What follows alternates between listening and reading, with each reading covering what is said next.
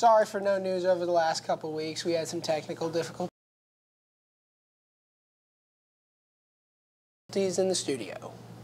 Joke of the day is, why do golfers bring an extra pair of socks when they go golfing? In case they get a hole-in-one. Monday, we have a 7th and 8th grade volleyball game against Greene County. Then we have a varsity girls volleyball game at Ogden. No varsity boys volleyball game at Ogden. No, we don't have boys. No. Nope, not one.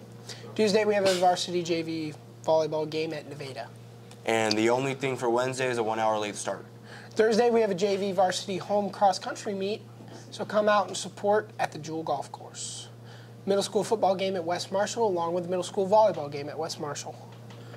And then we have a JV varsity volleyball game at home against PCM. Friday, we have a varsity football game at home against Woodward Granger. It's senior night, so come out and support the old men and the one old woman. There's one. Only one. Changed our whole vocabulary when we address her. All right, Saturday we have an all-day musical rehearsal.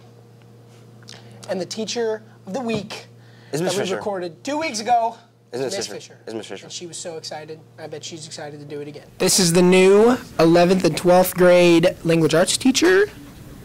Your name? Miss Fisher. All right, first question. How do you like teaching here at South Hamilton? I absolutely love it. The students and the staff are fabulous, and I couldn't be happier. Fabulous. Okay, next question. What do you bring in for lunch? Usually leftovers or a wrap, or I just don't eat lunch. All right, last question, most important. Who are your favorite set of twins in the high school? That's really tough. I think I'll just go with Adley and Graham. Darn right. All righty, there we go.